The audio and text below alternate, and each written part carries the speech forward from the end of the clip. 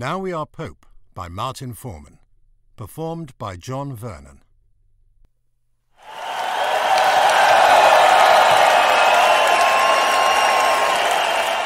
Annuntio vobis gaudium magnum, habemus papum.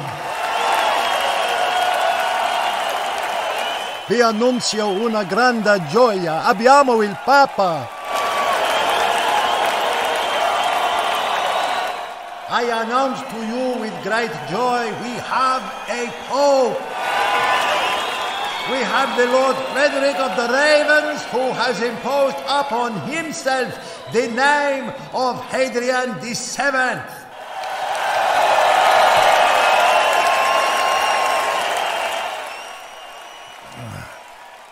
Bless you, my children.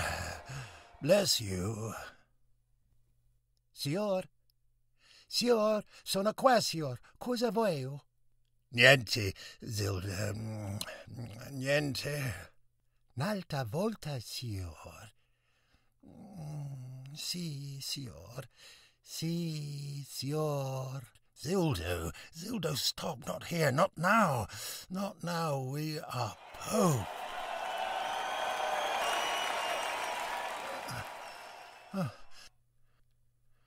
Zildo, where are you?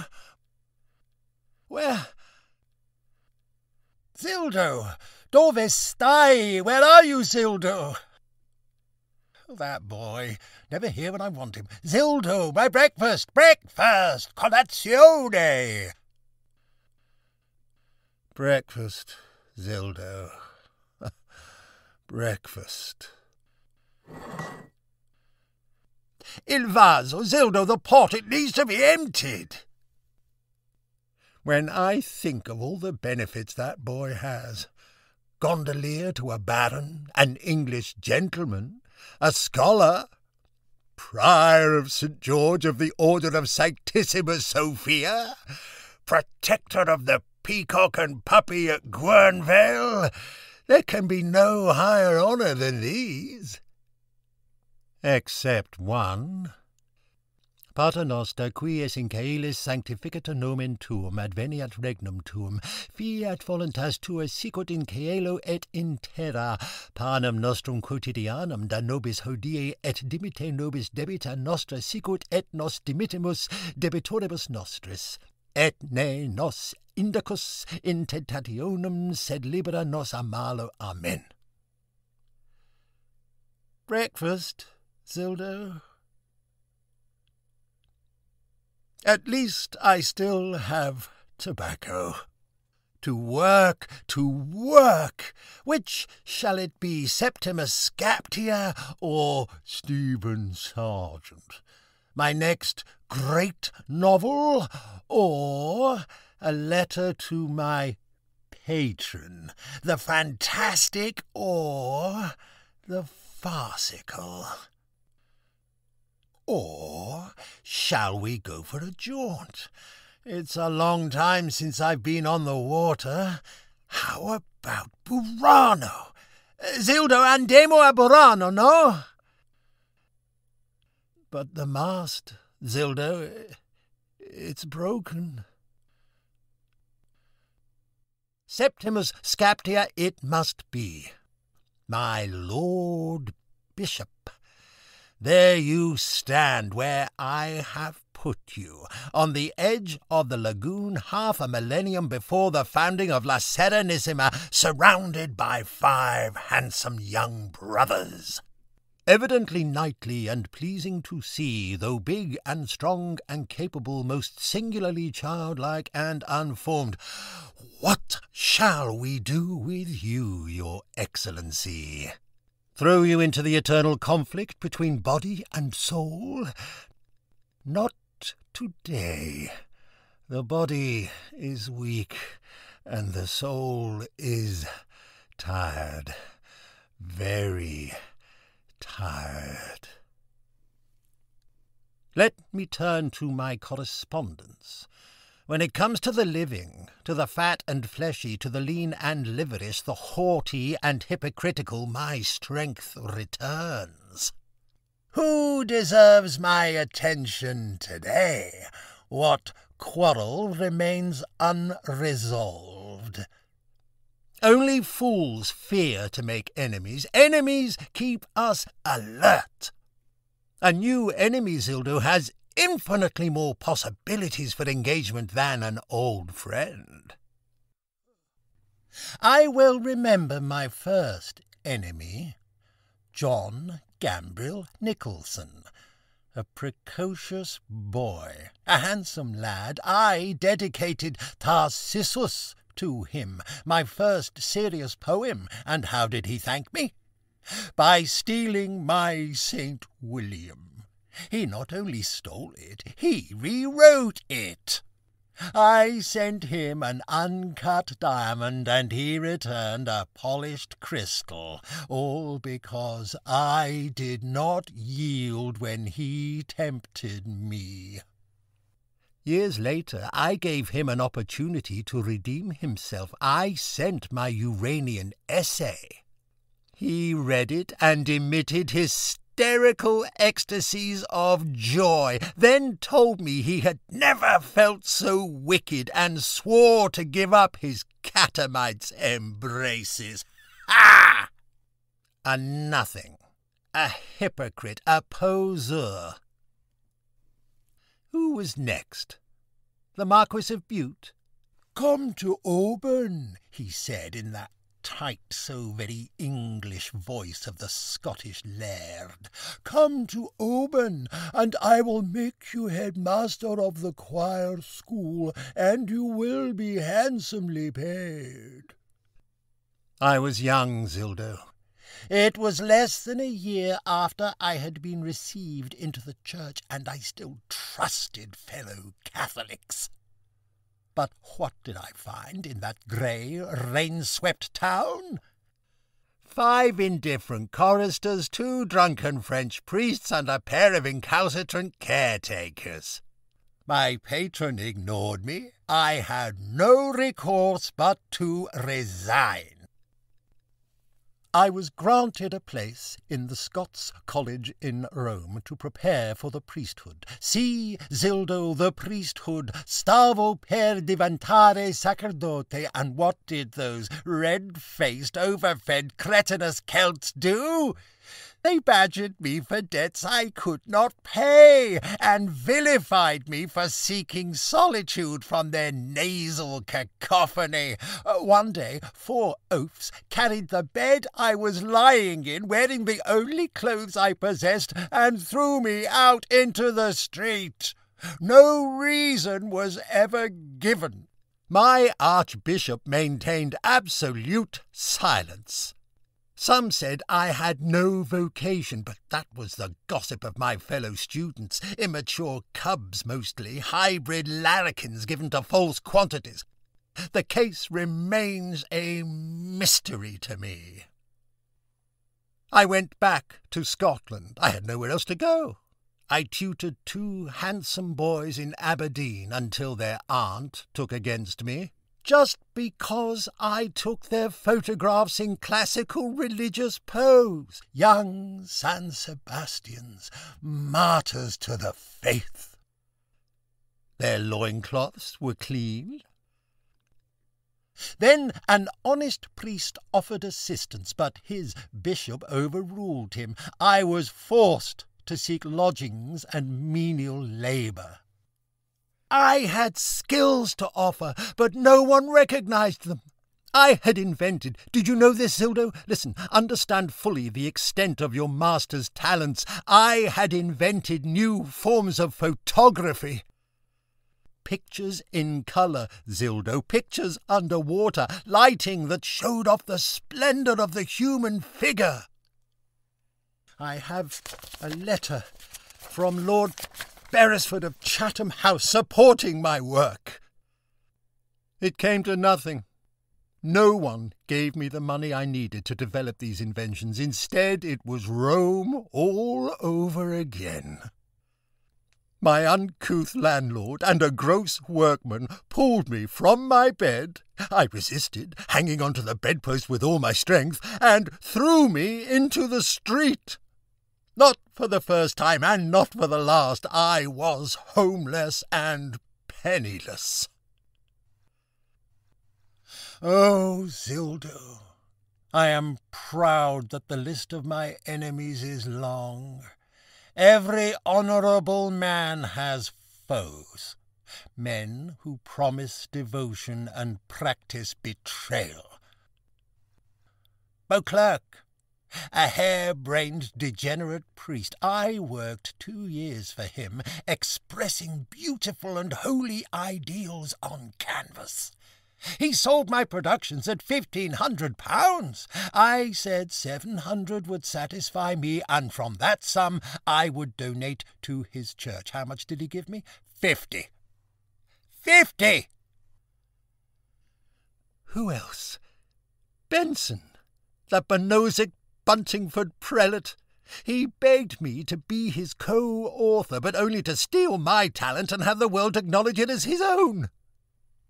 My London lawyers, their ineptitude has deprived me of my rightful income for years. Dawkins, that blubber-lipped professor of Greek who abandoned me in Venice and who now has the effrontery to congratulate me on one of my poems. Lane, Richards, Sprigg, all those publishers and agents who have taken my manuscripts and given little or nothing in return. The worst of them, Sant, an evil man, a socialist, a man who expects to be paid for doing no work. Unlike me, a man who never stops working and who is never paid. Sant takes the truth and moulds it into lies, lies that the world believes. Most men are blind fools, unable to see reason, but Sant is as cunning as a fox. He sees reason and spits in its face, a blackmailer who libels and slanders me. But what do my enemies matter? They have got fat while I have starved, but have they brought me to my knees? No! I am still here. It is they who have fallen by the wayside. They failed to understand they were dealing with an extraordinary man, a man who would not plane his prominences down to fit the world's narrow grooves, a man who always has been, always will be better than them. I have many enemies, but what I need, Zildo, is a friend. The divine friend, the friend whose beauty shines from body and soul, whose soul responds to mine. The body certainly has its pleasures, Zildo, but they are nothing compared to the pleasures of the soul. It is true that when I was young I indulged my body, but I steered clear of passionate liaisons that burned too bright and too brief. Nicholson was not the only boy who longed for my affection, but offered too little in return. As I grew older, many strangers appeared like deceiving shadows in the morning mist. John Holden, a wondrous beauty. We should have been flint and steel, but he stole my papers and threatened my life. Haddon, he was burdened with a wife and children, but he offered me his loyalty until death. He was another who stole my writings, but not my heart. Douglas, Caliban, both claimed me as their soulmates, and both proved false when they could not bend me to their will. A woman, Zildo? Why should I want a woman? A woman's form nauseates. All vapid bunchiness and vacuous patchworkiness. Women are for the dull and mindless, not for men of genius, men whose vision encompasses the world and beyond. Yet women never cease to plague and pester me, particularly here in Venice. The rag who nagged her Erastian husband to scrape acquaintance with me at the Hotel Bellevue. The pash who has spent years trying to weave me into her web. The blousy Van Sommeren, who shrieked with horror when she saw reality revealed in the writings she insisted I give her. Worst of all, that harpy Gleeson White's wife, who blithely sent her children to bed so she could lunge at me wearing the most violent violet dressing-gown. I spurned her, and she has never forgiven me for her failure to lure me into sin. Only one woman, Zildo, has ever understood me. Caroline, Duchess of Sforza Cesarini, my patron, my benefactress. She bestowed my title, the Baron Corvo of Rome. She supported my talent, yet even she, in the end, abandoned me. Never, ever trust a woman. Or a man, Zildo. Everyone abandons me or turns against me. They steal my paintings, my writings, my livelihood, and offer me charity in return. Charity. I accept no one's charity. I accept only what is due to me, or nothing at all. I may be poor in money, but I am rich in spirit, and that makes me richer than any man. Richer, too, because I have you, Zildo. Ermenegildo Vianello, strong and handsome 17-year-old son of a shoemaker. My friend.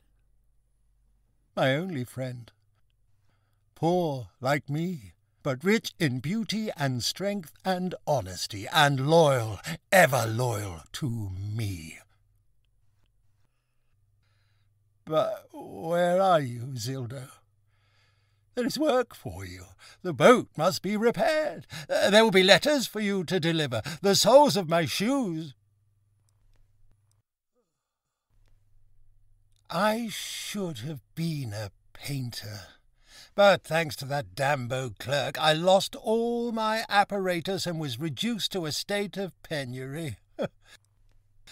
I turned to writing, a loathsome occupation, because literature was the only outlet which Catholics left me.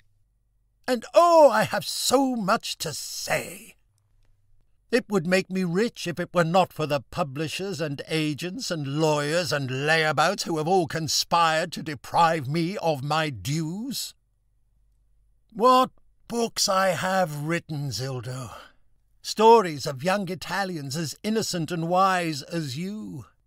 The history of the Borgias, the greatest family that Italy ever knew. Tales of centuries past. Poetry. What has it brought me, Zildo? Nothing. All my efforts have made others rich, not me. From one book alone, The Commercial Future of Rhodesia, I should have made 2,000 sterling. But I lost it all, and more, to the military moron who published my work under his name. With that money I could have lived like a doge on the Grand Canal instead of huddled in my boat on winter nights or shivering in this miserable room in a crumbling palace where the wind blows night and day. No matter. I would have given it all up for the church. The happiest day of my life was when I was received into the faith. It should have been when I became a priest, but my vocation, given by God, was denied to me by jealous Pharisees who could not accept that a man of my abilities should be granted the privileges that they enjoyed. Monsignor James Campbell, the Reverend William Rooney, Bishop Hugh MacDonald of Aberdeen, and many, many more were deaf to God's command, not mine. A roll of infamy that will echo down the ages. What good I could have done the Church! Make me not just a priest, not even a cardinal, make me Pope, and I would cleanse the Church of the hypocrites and toads and moneylenders.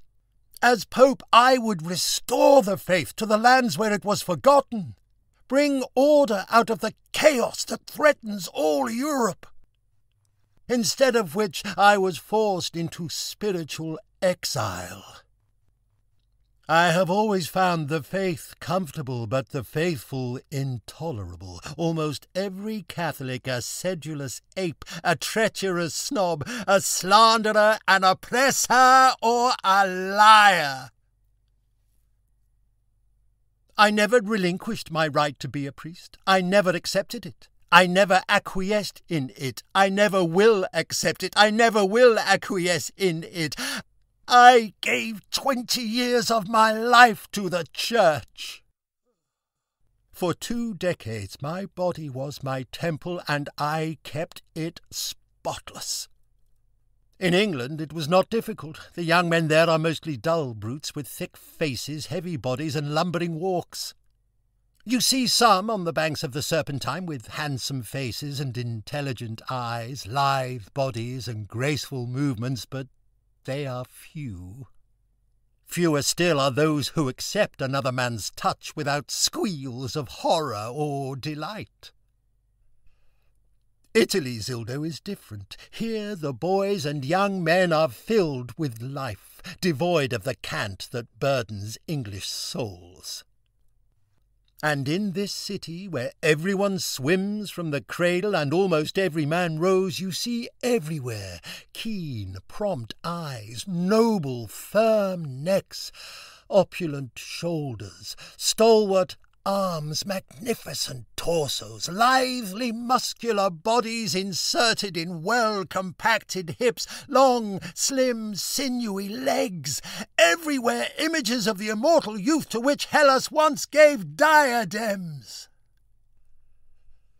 Oh, Zildo, you young Venetians share your bodies with such joy and insouciance you find pleasure in the pleasure you give. The wisest among you deal only with men. You know that the brothel brings only poverty and disease, while the games you play with friends or the favours you grant foreigners bring gifts and delight. Of course you practice with each other, so that when you find a new friend, one who is older, wiser in the ways of the world, and generous, you can show him all the tricks you have learned. But a priest must choose between the body of men and the body of Christ. And as a priest, in faith if not in name, it wasn't always easy to resist temptation. More than once I found myself in a quiet corner with a smiling face above a straight-necked, one-eyed serpent beckoning me. "Tocca," the boy would say. "Tocca. Per cosa no tocca?" the boy would laugh. "Why not touch it? C'est divertente. It's fun." There was only innocence in their hearts, a wish to share with others the pleasure they had found for themselves. But for a priest, the devil lurked in those bright eyes. So I would smile, "No grazie," and they would shrug as they pulled up their breeches. "No importa, genezze altri." Of course there were always others who would accept their invitation. They remained my friends, all of them, Carlo, Fausto, Piero, Giuseppe, and the others. The young gondoliers straining at the oar, young stevedores staggering down gangplanks bearing heavy burdens, their young muscular bodies smeared with the aroma of flour or the dust of coal. They see me for who I am, an honest man, an upright man who cares nothing for the opinion of hypocrites, the kind of man they hope they will have the courage to be. You wouldn't find boys like those in London, Zildo. The youth of England have been tainted by the vices of sloth and avarice, lured to destruction by money and women. Here in Venice there is only the purifying sea and air which wafts away the stink of babbling tourists. Heaven help La Serenissima if more tourists come. If more and more spill out of the Grand Canal and into the surrounding streets with their cameras and chatter, they will destroy this city. I came alive in Venice, Zildo. Sono rinato a Venezia. Beauty surrounds us here, beauty and history, peace and solitude. Although there is more peace and solitude on the waters of the lagoon than in the streets and churches. I am a Venetian, Zildo. Sono veneziano, almost as Venetian as you are. I have swum in the waters in the coldest of winters. I am a member of the Bucintoro, and my prowess as a gondoliere is recognized by all. I have explored every inlet of the lagoon in my bark, seen the sun rise from La Salute, and seen it set from the shores of Burano. There have been days when I have had no tobacco, when the Alps have been covered with snow and the wind has brought perishing cold. I have walked all night through deserted streets, shivered sleepless on the boat, or covered by one thin blanket, hunkered down in servants' quarters with no privacy or heating arrangements whatsoever. I have almost died of cold and hunger for the want of proper clothes, light and warmth, beef and wine. I do not blame Venice, Zildo. Every one of my torments has been imposed by my enemies.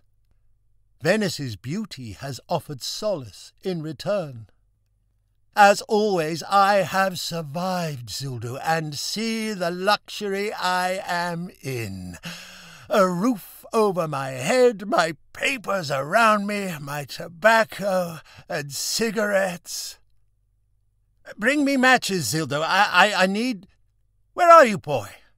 Do not test my patience too far. If you stay away too long, there are others who could take your place. No, not Carlo, poor Carlo with only one ball, but Piero is always willing. Or Amadeo, love of God, the boy who showed me his beauty in the wine shop off the Rio Malcontento. Muscles as smooth as satin, and a yard like a rose-tipped lance. And who could take my yard in every position, who would lie in my arms and urge me to kiss and kiss. Oh, how he could kiss! If not him, there are many, Zildo, that could take your place. Not the young ones. They are not yet ripe, and I will not give in, no matter how they pester me. Besides, it is not a boy I want, a playmate, but a companion. A young man ready to share life's adventures, the divine friend. For a time I thought you were he, but it is too late. There is no divine friend. There is only the divine. My lord, I could serve you so well. Your church is in the hands of fops and fools. You are betrayed by the man who skulks in St. Peter's Basilica, bemoaning the loss of the last of papal land, unable to see that the temporal power weakens the church.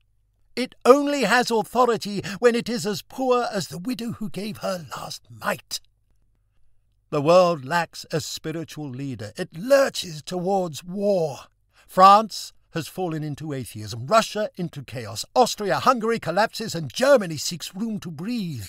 England stands aloof, brings civilization to far-off lands, but it will never shirk its duty if called upon by its neighbours.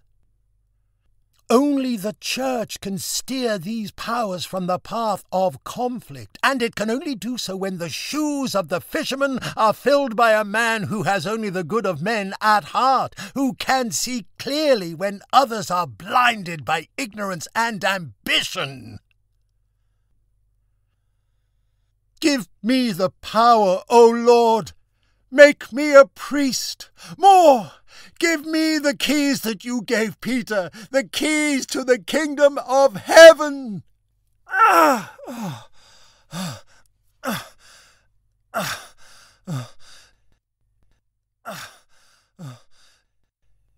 Zildo, you have come back.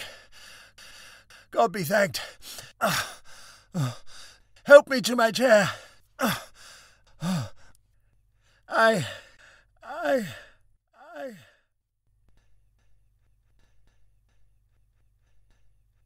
Your Eminences, you have us at a disadvantage. We must have been asleep. What was the subject of our discussion? Yes. Since your Eminences plucked us from the impoverishment into which you had thrust us and saw fit to elect us Pope, it has been our duty and our prerogative to have around us men of integrity. It is, therefore, our pleasure to appoint Signor Ermenegildo Vianello to the office of Papal Chamberlain. We trust you will offer Signor Vianello the same respect and assistance that you offer ourself. Come, Zildo, sit. Sedi. We notice, Eminences, that you do not all approve. Since we were elected, it has pleased us to take note of your reactions to our decisions. We respect your differing viewpoints, but remind you of the authority you have vested in us. It is our wish that we have beside us our friend, our divine friend. Meanwhile, your Eminences, it has come to our notice that certain persons are hostile to us.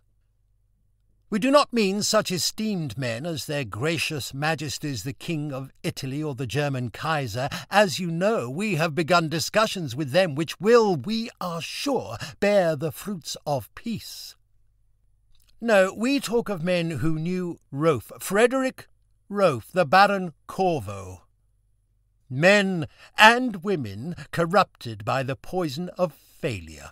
Failure to live honest lives. Failure to overcome the sins of pride and jealousy. Men like Sant, who stand now with Satan. Men whose jealousy will destroy them. We do not fear such people, but these men and women accuse Frederick Rolfe of sin. They call him lazy, luxurious, debauched, a Jesuitical Machiavellian, a pretentious ignoramus, a liar, a fraud, and more.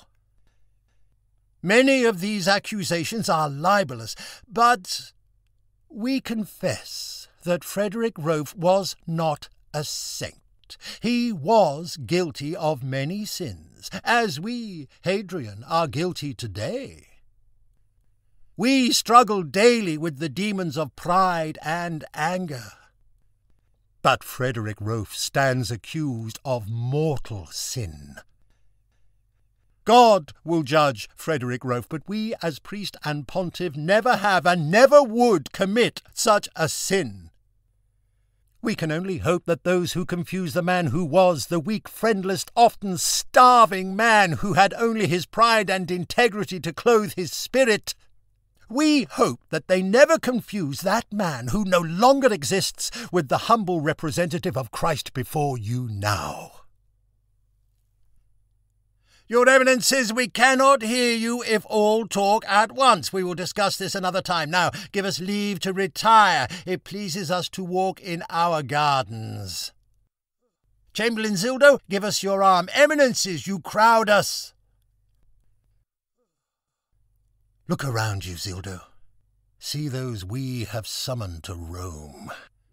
The Japanese Emperor talking to the King of Portugal, the young King of Spain and the President of America, the British King and the German Kaiser, Prince Filiberto, a handsome boy, still half-child, and none of his father's reserve, but he will serve Italy well, and peace will come.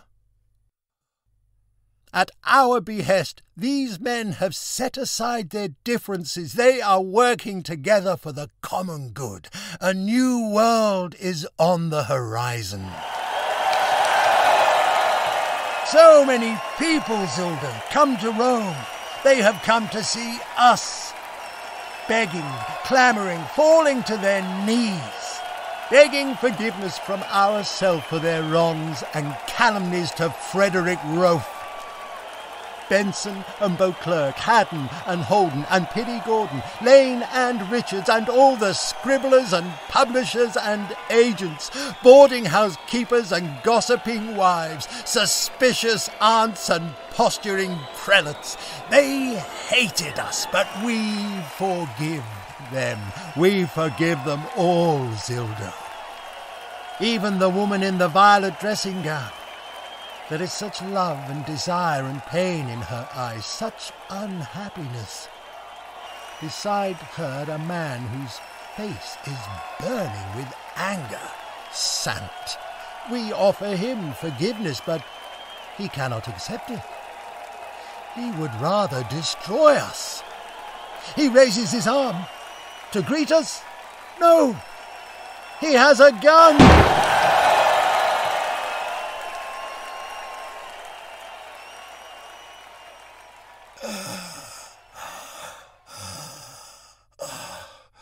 Where are you, Zildo? We need you now. Come to us. Benedicat omnipotens Deus. Pray for the repose of our soul. We are so tired.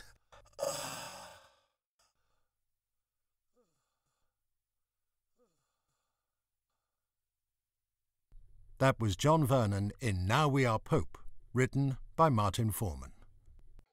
Hear more drama and fiction, old and new, on arburyproductions.co.uk.